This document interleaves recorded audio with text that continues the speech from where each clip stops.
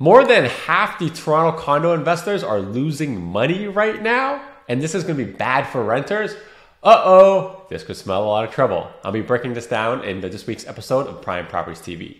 Now, if you're looking for some help on how to navigate this real estate market, so when you're investing, maybe you're not losing money like some of these condo investors, you could book a call with me using the link that's right here. It's www.chatwithzen.com.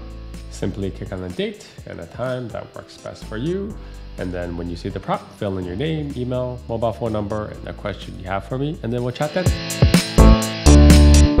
Good day, Toronto. Welcome to another episode of Prime Properties TV. My name is Zhen, and I run and operate a RE/MAX in the Greater Toronto Area, on top of making awesome educational real estate content just like this one for you. And if you're enjoying the content I'm putting out there, make sure to help me spread the knowledge by smashing the like button and subscribing to the Prime Properties channel. Now, the one and only article we'll be reviewing today is, and it's a really good one, more than half of Toronto condo investors are losing money, and that's going to hurt renters. Bravo, Toronto Star. Great headlines. Whoever makes these headlines usually deserve a raise. The editor, I think. So what they're basically talking about is cash flow negative, meaning that the rents that are being paid right now to the landlords don't cover the mortgage because interest rates went up, maintenance fees, and a lot of those are also going up, taxes and general insurance, and however you want to calculate, cash flow on a property, because everyone's got their own different jam, right? So the thing I have highlighted here is that for the first time, more than half the investors who bought pre-construction unit as rental properties will be losing money last year. Now you have to remember, as interest rates went up, the other thing is that a lot of the condos that are coming into occupancy and registration, meaning they're ready to move in, they right now are about to get really expensive because they had a jump up in price. So let's just call it a 5-year time frame roughly to build. Obviously some are longer, some are shorter. You would have bought something for maybe like $800-900 a foot, back in like 2018, 2017 from now on, so like 5-6 years. Now, if you bought in 2019 and 2020, or even a little bit like late 2018, I've been saying this, there was a date in February 15th in 2018 where the city doubled the development charges, and I saw prices go up $100 a foot. And at that point, I kept saying it didn't make any sense anymore because you would have to project a few more dollars in rent. Obviously, at that point, no one saw the pandemic, and et cetera, et cetera, et cetera. It had some gains, had some drops back down because of the pandemic. But here we are right now where those things were at a 20% premium from what was sold like a year ago. And those things are coming due right now. And that's why a lot of people are losing money. I can personally say we had some stuff that that we bought in 2017, and that's still cash flow positive. But anything that went from 2018 and onwards, depending on the project, very likelihood that it's negative. Now, here's kind of the interesting thing, right? So the glory days of easy money and cash flow are likely over. Agreed, that passed again in 2018. And on one hand, less investor activity means upward price pressures to a degree, but I think more importantly, it's going to reduce supply, which is very problematic given the large deficit of rental housing that we're starting. And this is very important because you have to understand, the government hasn't really built a substantial amount of homes in like the last 20 years. Most of the housing, I would say like 95%, especially in GTA, has come from private landlords because they go and buy pre-construction. Because honestly, like I've been saying, nobody has been basically buying pre-construction for end users unless you're a downsizer who needs like an oversized unit of the terrace, right? Most people are buying the 1 bedrooms and the 2 bedrooms as investment or maybe for their kids because they don't need it right away. So they have that long time horizon and it can take the delays, and the delays are better for them. But the problem is that if the numbers stop making any sense and prices are really, really high right now, I'm going to show you a little bit later, then a lot of these investors are going to be backing out of the market. And when the investors back out of the market, the builders won't be able to build anymore, right? Because they need the investors' money. Because basically what happens is we call it like a capital stack. The builder needs to sell a certain amount, take those deposits, use it in the capital stack so they can get financing to build the thing.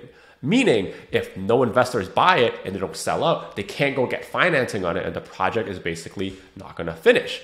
That's kind of why you need the investors. And despite how many people hate them or whatever reason, right? Without them, there's no rental supply. And even though people are saying that investors are driving up the prices, yes, to an extent they are, but without them, there's no rental. And then if people came and buy it anyways, then there's going to be no homes for people, which ultimately still drives up the price, right? So that's kind of like a vicious cycle, and why housing affordability is such a hot topic.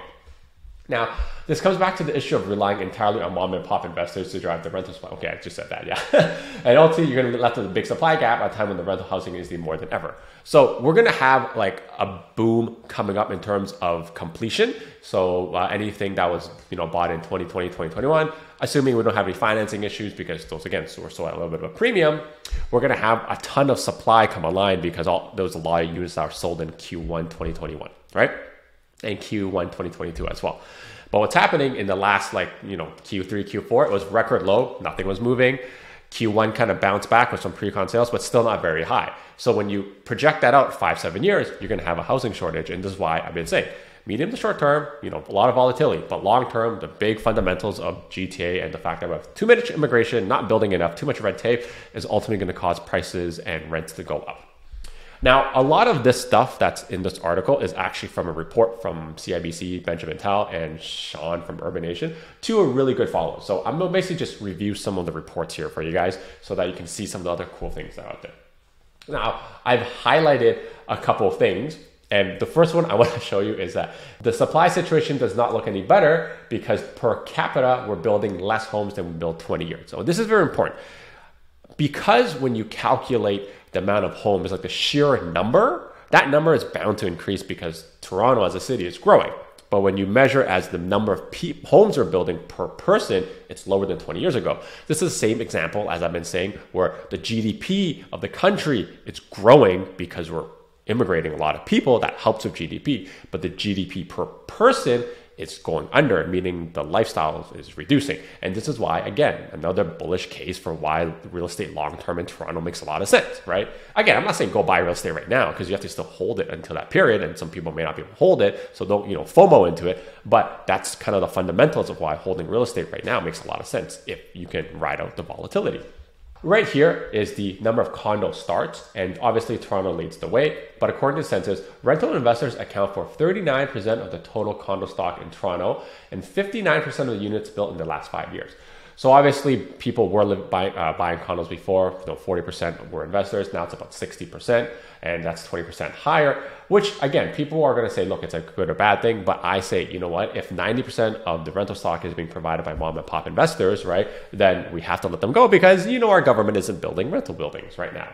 And you have to understand, there are people building a lot of purpose-built rentals, and these are like big big pension funds, right? Because the money you need to build these apartment buildings is much higher because you need to be really well-funded to actually build these things. Whereas if you build a condo that sells it out to people, you can use a lot of the buyers, like the pre-construction buyers and investors, their deposit as part of your capital stack, meaning that you have, like, say in a building of 500 units, you have 500 investors providing you money and liquidity so you can build this thing. So it's kind of leveraged, right? But if you're building an apartment building, you don't have that leverage of other people investing. Granted, I know pension funds are using other pension funds, but et cetera, right? But like the way that it's financed differently. And that's why the incentive isn't really there to build a lot of purpose-built rental. And that's why they removed the rent control so that it makes sense for people to actually build these apartment buildings. And that's why I think Ford removed it in 2018. Now, another interesting chart here is the rising share of condos for rent. And you can see more and more are coming. And so this is where I say there is some rationale that we may be overbuilding these, but at the same time, when rental rates are going up, I would say we actually aren't building enough because, if we were building enough, the rental rates shouldn't be going high as much as we see right now. But one of the things that's driving this, I would say, in Toronto is not necessarily like the PR coming in. A lot of it is students coming in because the universities are basically like washing their hands of like accommodating a lot of these like international students that come in who pay tons of money, and that's the biggest revenue driver for them, but they're not responsible for housing them, so it gets pushed onto kind of the mom and pop kind of landlords out there, and it's kind of a tailwind for them. Now, here's kind of the very, very, very interesting chart. I'm gonna try to zoom in just for you. So this is the condo price versus rent. Now, you can see in this blue line, this is the new condo price. And like I was telling you, in 2018, they were fine, right? Relatively similar to relatively higher than resale. But again, you see this little gap over here, very, very small. So it made sense if you have a 5-year build time that you can, make money and it would actually appreciate by then. And you're gonna see the rent rates, right, which is the gray line, were also projecting going up. Obviously, we had the little dip during pandemic, and they've also gone back up. So at this point, this is what I was saying, like, you know what? Some of these condos coming up, they're not bad. You won't be fully under the water. But where we're seeing problems is right here, right? So you can see the gray line and the blue line right here. This gap just got massive, just massive. And this isn't the whole builders are making more profit. Actually, the problem is builders are making less profit and there's a lot more taxes, costs have gone up, material have gone up, everything has gone up. So to actually build the thing right now and actually make some kind of profit, you need to be selling at these prices. And if you don't have buyers at these prices, and given the headline right now that a lot of people are losing money, we're actually not going to have enough investors want to buy pre-con, which means we're going to have a housing supply problem in the future. You see, cyclical, right? And here's kind of the crazy thing, where you see the condo rents, they're bouncing right back up. And this is what I've been saying to a lot of my clients, right? So this little gap, there's a little bridge here, they're kind of going, but right here, because of the prices coming down, this is the arbitrage right here. If you're doing investment, again, it's still gonna be cash flow negative right now, but if you buy resale right now, it makes a lot more sense than pre-con because that gap is ginormous, right? So all you need to do is buy resale, and in a few years, again, if the numbers are right, they will match up to pre-con. But for pre-con to make money, you need to go above that. And we don't know where it's going to be with the looming recession, how long interest rates are going to be high for, et cetera, et cetera. So this is why I'm saying, like, pre-con, yes, it makes sense for some people with a lot of cash flow and to deal with tenants. But if you're trying to make the most amount of money, the arbitrage is in buying resale, right? So hope that kind of makes a lot of sense for you in looking at that chart. Now, here's kind of the economics of the condo. You can see right now, most people are buying pre-con. So you got 72% in this kind of lighter blue. Yeah, lighter blue. They're buying newly complete condos, whereas only a quarter of them are buying resale. And again, that's the arbitrage if you're trying to look for it. But remember, still no cash flow positive, right? So here's kind of the exact amount, right? So they're saying that the average new condo was 33% lower than the end of the year MLS benchmark for resale units, meaning there's that 33% gap. So, when you're talking about kind of like what the pre-con gap is why we kept coming to 33% or like 30%, and sometimes a little bit higher depending on like the project and what you compare it to. Now, here's another very interesting chart, right? So they're saying the new condos see large appreciation, which is correct. And then if you bought previously, because the newer condos are performing better with no rent control.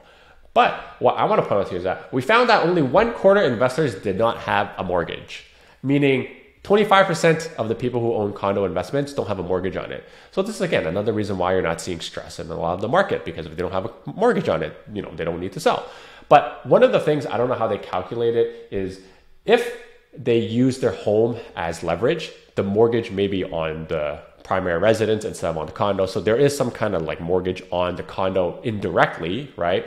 Because when we talk to a lot of clients, some people just pull out a giant HELOC to pay it off, and they don't get a mortgage because they can pay back the HELOC much faster than they can pay back the mortgage with the bonuses, right? So yes, there's some instances of that. I wouldn't say that many people buy in cash, but again, anecdotally speaking, we have many clients who come to us and like, hey, Zhen, we got tons of cash. Where can I park the money? I don't need a mortgage, right? So there are a lot of people out there, like, I think people underestimate how much money is in Toronto. I'm not saying everyone's really rich, but there's tons of people with money in Toronto. And you can see right here, 75% of the people have a mortgage and 25% don't.